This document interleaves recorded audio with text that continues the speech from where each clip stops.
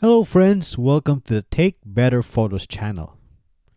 Continuing our series on giving tips and guidance on using DXOs powerful masking tools, in this video we're going to be giving 4 tips on using DXO's oldest and most universal masking tool, simply called the brush tool. So let's get right into it. Before we get on with the tips, let's first answer the question, what is the brush tool? The brush tool is a masking tool that lets you retouch parts of the image by simply painting using your mouse pointer, graphics tablet, or trackpad. Unlike the automatic masking tool, which we discussed in a previous video and is also a type of brush, the brush tool does not have edge detection and will not allow for precise masking. As with all other masking tools, you can access the brush tool from the local adjustments panel and clicking on the corresponding button. Now let's get on with the tips. The first tip is to use the correct settings. Unlike the automatic masking tool, which has just one size setting, the brush tool has 4 settings: size, feathering, flow, and opacity. The first setting, size, is pretty self-explanatory and basically allows you to increase or decrease the brush's size. The second setting, feathering, defines the hardness of the brush edge. You can see how the brush increasingly becomes softer as feathering is moved from 0 to 50 and finally to 100%. Flow lets you define how much paint is applied with each brush stroke. As you can see here, brushing with a flow of 16% produces a thin layer of paint. Increasing the flow to 50% and then 100% respectively increases the thickness of the paint proportionally. Do note that the greater the thickness of the paint, the greater the amount of adjustment applied. Opacity lets you define the maximum level of transparency of the painted area. If you set the opacity at 100%, your adjustment will be applied at 100% and the area will be completely opaque. If you set the opacity at 50%, the brush will cap the setting at 50% and your local adjustments will be only 50% applied.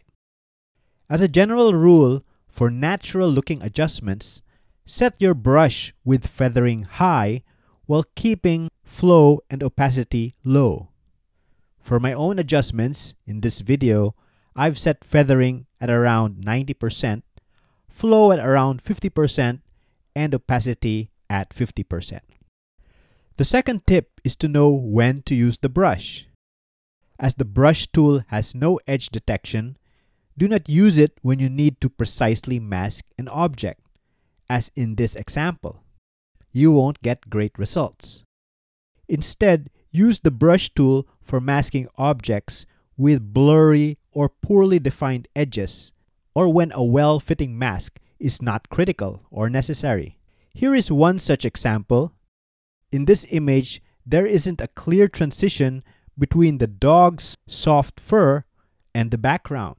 Using the automatic masking tool produces an unnatural result, as the tool cannot detect the edges accurately and any errors are exacerbated by the hard transition between masked and unmasked areas. On the other hand, using the brush tool with the previously recommended settings produces a more realistic result, even though the mask is not perfectly fitted onto the subject. Here is another example of using a brush to mask fur. Using a brush, though, is not limited to just fur or hair. You can also use a brush for balancing tones in landscapes, as I'm doing here. As you can see, it works pretty well. Another situation to use the brush tool is to perform HSL local adjustments. Compared to the control point, it is far easier to use and more intuitive. It is also the better tool to use compared to the automatic masking tool, which, as we discussed in the previous video, does not visually represent the underlying mask accurately. The third tip is to be aware of brush compatibility. Unlike the automatic masking tool, which works with just the erase tool, the brush tool can be used with both the erase tool and the gradient tool, as you can see here. It disappointingly does not work with the automatic masking tool, control point, nor the control line. This means that you cannot add to the mask from these tools using the brush tool. The fourth tip is to know some shortcut keys. As previously discussed, shortcut keys make the masking workflow faster and less painful. The shortcut keys previously discussed for the automatic masking tool are also applicable to the brush tool.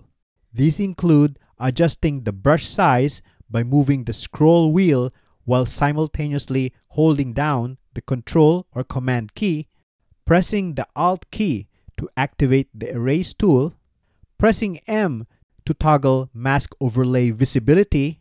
Also, the brush tool has its own unique keys.